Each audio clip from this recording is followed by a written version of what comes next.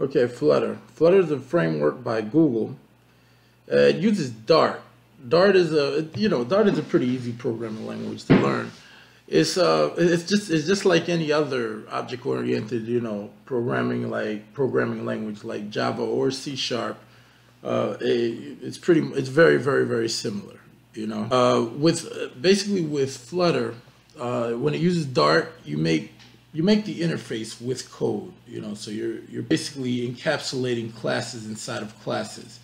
I'm probably making it sound a little bit harder than it is because it's really not that bad once you get to working with it.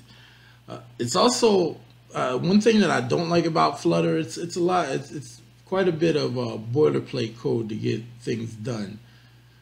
When it comes to doing getting the interface together, if it's a stateful widget, but there's actually shortcuts for that. So it's actually not that bad. It's not that bad. But there is more boilerplate than there is with Xamarin or whatever.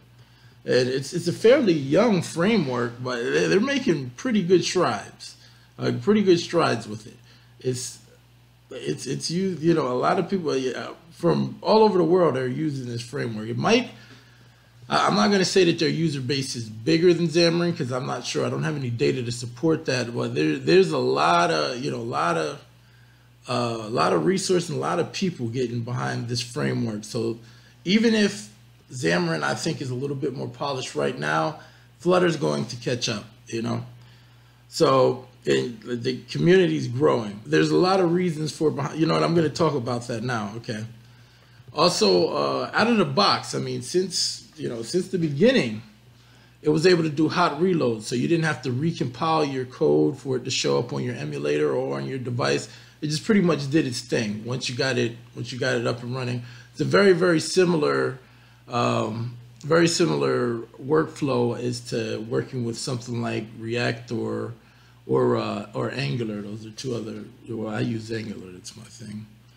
And also, one other thing I do like about them is they're trying to make it write one code base, run it anywhere. Okay, I see what you're saying. I can see where somebody would say, okay, well, Xamarin does that too, but it does not.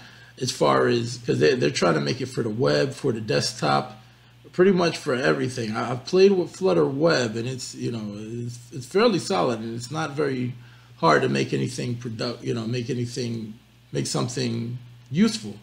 It has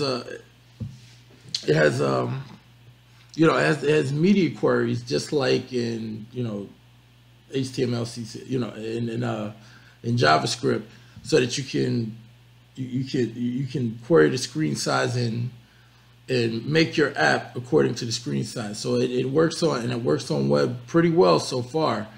Maybe I'll do some tutorials on that, right? Okay. So let's go with my personal preferences, okay?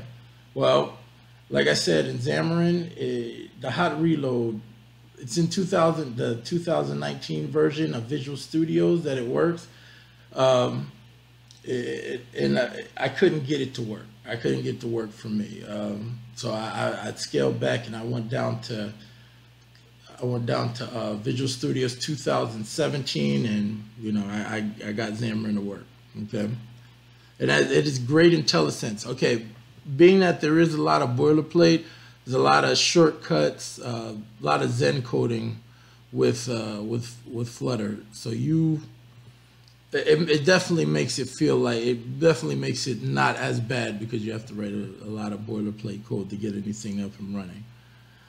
Okay, and you have options of IDs. Basically, you can pretty much write it on anything, but the two main ones are Visual Studio's Code, and then you have Android Studio. And great IntelliSense in both of them, right? And I am excited about being able to write once and make a website out of that too and have it run on there. Now, they have their background. A common workflow is to use Firebase with Flutter.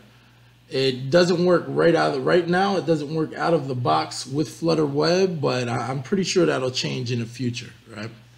So, and another thing is that I do like about it is it's made by Google, meaning that all any the most popular phone right now is an Android phone, right?